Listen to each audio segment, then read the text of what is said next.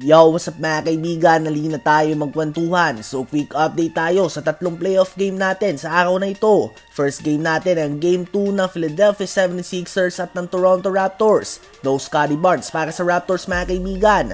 First 5 minutes ng game ay nasa bonus na kaagad ang Raptors dahil magaling talagang magpasabit si Embiid at Harden. Ngunit natapos pa din nga ang first quarter na hawak ng Raptors ang 1-point lead at dahil yan sa 15 points si Fred VanVleet. Ganun pa man ang stat na talagang agaw pansin dito ay ang 19 points si Joel Embiid dahil 11 of 12 na nga siya kaagad sa free throws sa first quarter pa lang. Sa second quarter naman ay lumayo na nga ang Sixers dahil medyo minalas na ang Raptors at talagang dominante sila. Ngunit mostly ang lamang nila ay dahil lang talaga sa free throw at aggressiveness ng mga players nila.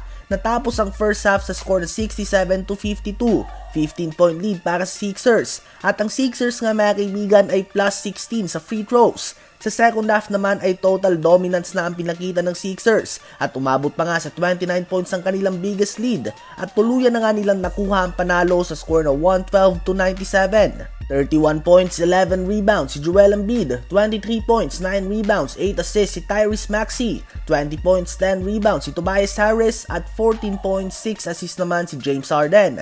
Ang Sixers ay pupunta na ngayon sa Toronto, Canada para sa pangatlong game. Sa palagay nyo ba ay wawalisin ng Sixers ang Raptors?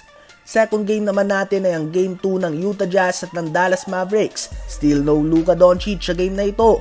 Ang game na ito ay back and forth nga mga kaibigan, palitan ng lamang. Ngunit lumabas na naman ang sakit ng Utah Jazz all throughout this season at yan nga ay ang pag-choke ng mga fourth quarter lead. Na-outscore sila ng Mavs 33-23 sa last quarter. Kaya naman ang Mavs na walang Luka Doncic ay nakuha ang panalo sa score na 110-104. Pinangunahan niya ng second round pick Jalen Brunson na gumawa ng 41 points, 8 rebounds at 5 assists on 6 of 10 shooting sa 3 points. 25 points din si Maxi Kleber on 8 of 11 shooting sa 3 points at 17.6 assists naman si Spencer Dinwiddie. So ngayon going into Game 3 ay tabla ang series na ito at questionable naman ang status si Luka Doncic. Sa ating last game naman ay ang Game 2 ng Warriors at ng Denver Nuggets. Out si Andre Iguodala sa game na ito at manggagaling pa rin sa bench si Stephen Curry. 90 seconds into the game, 2 fouls kaagad si Looney kay Jokic. Excellent start para sa reigning MVP. Maaga silang gumawa ng 11-point lead. Ganun pa man pagpasok nga ni Curry ay gumawa sila ng 10-0 run at big adjustment para sa kanila dahil gumamit sila ng 1-2-2 defense o mas kilala sa tawag na box and 1 defense. Tinapik din ni Peyton si Jokic sa puwet at hindi nga ito nagustuhan ng MVP at handa na sana siyang sugurin si Peyton ngunit inawat nga siya ni Curry. Ang second quarter naman ay game of runs. Lumamang ng 12 points ang Denver Nuggets. Sumagot ang Warriors ng kanilang 16-0 run. Again, this is with Curry, Klay, Poole, Wiggins and Draymond lineup.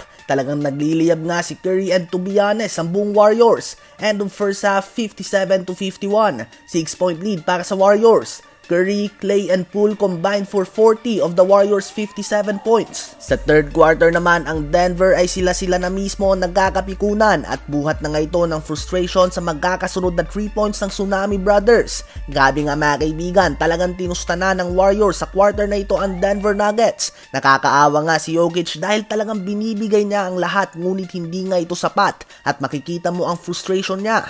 Sa fourth quarter naman ay tuluyan nang napatalsik si Jokic dahil sa init ng kanyang ulo at nagpatuloy lang ang pagdodomina ng Golden State Warriors at nakuha na nga nila ang very dominant win sa game na ito. 34 points si Stephen Curry on 70% shooting sa field sa loob lamang ng 23 minutes of playing time off the bench. 29 points, 8 assists naman si Jordan Poole on 10 of 16 shooting sa field at 21 points naman si Klay Thompson. So ang Tsunami Brothers nga mga kaibigan ay nagtala ng combined 84 points sa game na ito. So ayun nga po mga kaibigan ang mabilisang update natin sa mga playoff games sa araw na ito. Ano ba masasabi nyo tungkol dito? I-comment yan sa baba at aking babasahin yan. Huwag kakalimutan na mag-like, mag-subscribe at i-hit ang notification bell for more updates at kwentuhan. Salamat po.